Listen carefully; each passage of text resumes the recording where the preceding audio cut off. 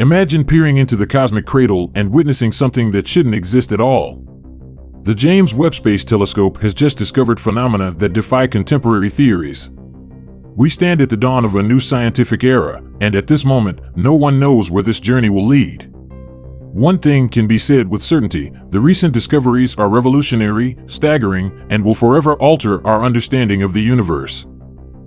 The James Webb Space Telescope, or JWST for short, is a technological marvel with a price tag of $15 billion, surpassing the Hubble Space Telescope in range and image clarity by a significant margin.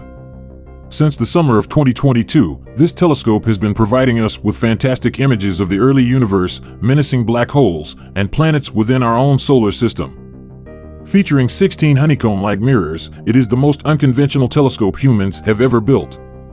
This telescope was the hope of thousands of astronomers on Earth, eagerly awaiting its launch, knowing that the new capabilities of the telescope would soon reveal what they had dreamed of their entire lives. They anticipated truth, confirmation of ideas that had long remained theoretical on paper. Then came the shock. The JWST performed admirably in its task. After safely reaching space, it directed its mirrors at a region of the cosmos that seemed almost empty for over 72 hours. However, this area appears empty only when viewed from Earth. James Webb captures the oldest light signals of the universe precisely here. In a region where there is no interference from stars or nearby galaxies in the foreground, the telescope can detect light signals that have been traveling towards us for 13.5 billion years or even more. In this image, after an exceptionally long exposure, these oldest signals appear as blurry red spots. The light is orange, a bit closer to us it turns yellow, and well-defined blue or white light spots emanate from closer light sources. Almost all the light signals in this image are not individual stars. Here, we witness the advantage of very old galaxies emitting light. Perhaps it will surprise you that many scientists suddenly found themselves not thrilled with what they had long sought. The results turned out to be different from what they had hoped for. Astronomers and cosmologists immediately began analyzing this image. It was clear that this image would reveal the oldest galaxies in the universe, but no one knew just how old these galaxies would turn out to be, how they formed, how dense they were, and what elements they contained. Shock engulfed everyone when shortly after the photo's publication, Indian-American researcher Rohan Naidu discovered a galaxy existing just 300 million years after the Big Bang. And this wasn't supposed to be the only discovery of its kind. Naidu and his team, along with other international research groups, found one very old galaxy after another. The reports disrupted the narrative of the Big Bang and the previous cosmological understanding of the universe. Galaxies of such age existed at a time when only stellar precursors were expected to be present. The magic of this discovery lay in the fact that many dedicated young researchers felt motivated to think differently, to continue the search for even more ancient galaxies, and to believe in the possibility that conservative studies had long rejected. New theories are proposed, and some old models of the universe, which never received the attention they perhaps deserved, are being revitalized.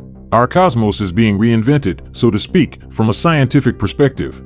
So, JWST disappointed only those who hoped that everything would remain the same. For those who have long thought that the Big Bang Theory is not as complete and compatible with the realities of modern quantum physics, the new findings are a confirmation.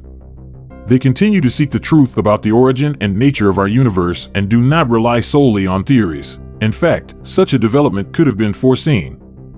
One of the Hubble's recent great discoveries was the galaxy GNZ11, which existed at a redshift of 11.6, approximately 420 million years after the Big Bang.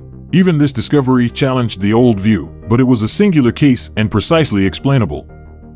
The higher the redshift, the further back in the past we observe galaxies. The redshift describes how much the light of a galaxy has been stretched due to the expansion of the universe. The galaxies first discovered by Rohan Naidu and his team had a redshift of 13, meaning they existed about 300 million years after the Big Bang. Some scientists are still cautious about these figures and argue that all these discoveries come with a big but because none of these redshifts has been confirmed so far. It is also not proven that they are indeed galaxies. Nevertheless, light is undeniably present, and it is clear that it must be ancient. If it is not emitted by galaxies, then where does it come from? Gravitational lensing is a common method used by astronomers to detect and determine the properties of very ancient objects in space. Astronomers, led by Xian Yuan from the University of Missouri in Columbia, utilized it to find 88 candidate galaxies beyond a redshift of 11. The team also discovered a galaxy with an incredible redshift value of 20Z. High redshift galaxies were found in 2 other studies where JWST used only deep exposures. These images are part of the Cosmic Evolution Early Release Science (SEWERS) study. SEWERS worked with estimates obtained using JWST's near-infrared camera. Additional data on the presumed galaxies were identified using JWST's near-infrared spectrograph (NIRSpec) in conjunction with other instruments like the mid-infrared instrument (MIRI). Astronomers from the University of Edinburgh used a similar approach to detect another galaxy candidate with a redshift of 16.7. This implies that this galaxy existed only about 250 million years after the Big Bang. Another team, led by Stephen Finkelstein from the University of Texas at Austin, using the SEWERS method, discovered a galaxy with a redshift of 14.3, dating it to around 280 million years after the Big Bang. Since then, this galaxy has become known as the Macy Galaxy. Finkelstein promptly turned this discovery into a birthday gift for his daughter Macy. Confirmation that this is a galaxy is still lacking because we cannot clearly see whether it is indeed a galaxy.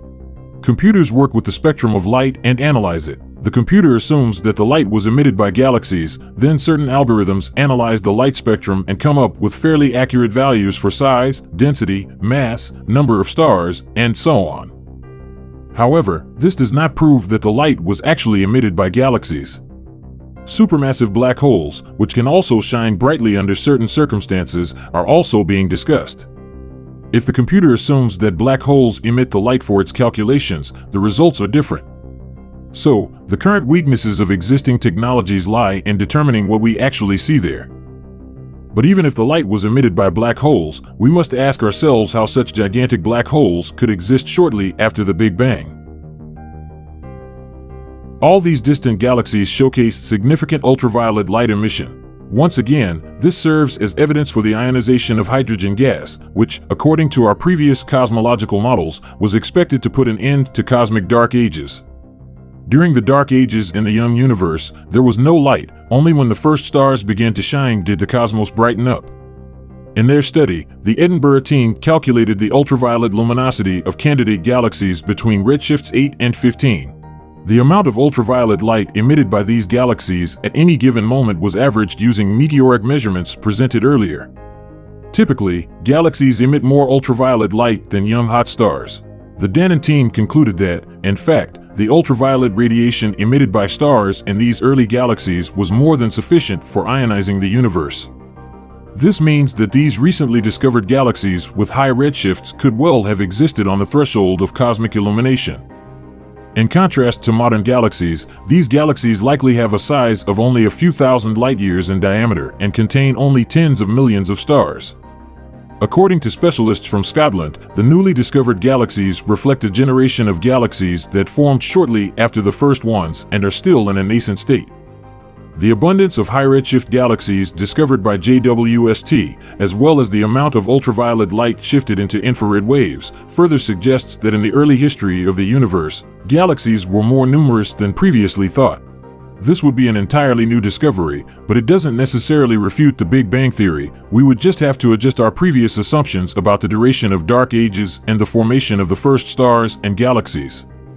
According to the Finkelstein team, our cosmos was already brightly lit by numerous small galaxies in less than 300 million years after the Big Bang. Other researchers found very old galaxies in JWST images that seem very large and massive. Their luminosity possibly corresponds to the luminosity of modern galaxies.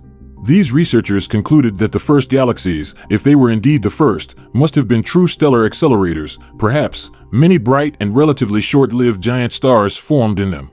The existence of early giant stars has already been computationally proven. However, until now, researchers did not assume that these first large stars were already organized into galaxies. Astronomer Ren Zeus from the University of California, Santa Cruz, compared Hubble and Webb images of the same galaxies taken around cosmic noon. It turned out that most large galaxies in the infrared wavelength range measured by Webb are significantly smaller than those in Hubble's photos. According to Zeus, Hubble's studies showed that galaxies start small and expand over time. However, the results obtained by JWST suggest that Hubble didn't see everything. And this indicates that the evolution of galaxies may be more complex than previously thought.